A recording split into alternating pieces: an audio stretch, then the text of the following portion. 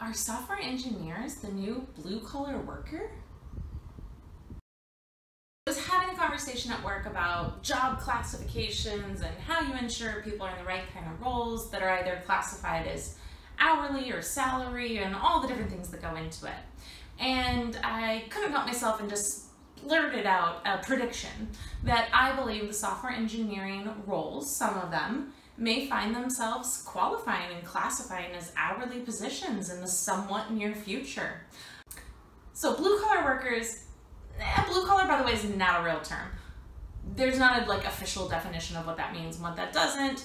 There's sort of blue-collar workers. Generically, people like to ascribe that to people who work with their hands, maybe repetitive. You typically think of manufacturing positions. White collar, you typically think of office workers, advanced four-year liberal arts type degrees. And actually, I think they tried to make this thing called pink collar workers happen. I don't think that ever caught on, but anyway, that was like sales and blah, blah, blah, blah. But anyway, my point isn't really that I think software engineers are blue-collar workers. It's that I think many of the concepts that apply to the notion of blue-collar work are starting to apply to the world of software engineering. So when I think of blue-collar workers, I think of them as the backbone to our entire, civilization. And those are the roles that build our houses, to build our streets, plumbing, they keep stuff running. They are the only reason that I am able to enjoy modern technology and infrastructure. And so those roles tend to be the ones that build, that create the essential pieces. And they have historically tended to be ones that are done with the hands and didn't always require that somebody go off to a four-year university somewhere to learn them. So think of your plumber. Typically they would take on an apprenticeship and really grow and mold the roles.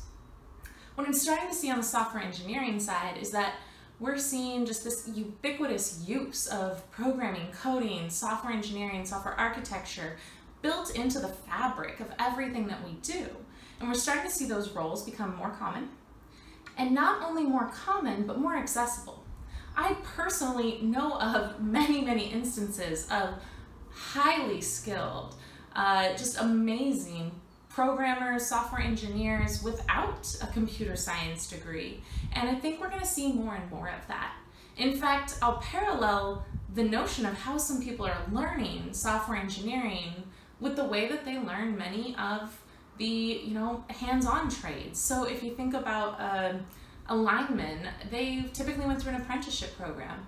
How is that different than these boot camps and these deep trainings that I'm seeing around really learning how to code and program and put in different parts of language? I think there's some parallels here, and we're starting to see that more and more.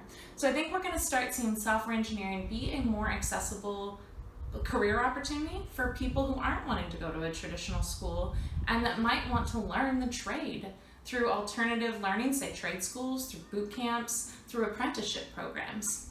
And I am not belittling the software engineering field as a science at all. I think we definitely still need true computer scientists. I think there is an art and a complexity and a science that goes into the deep aspects of true architectural design of your engineering products on the software side.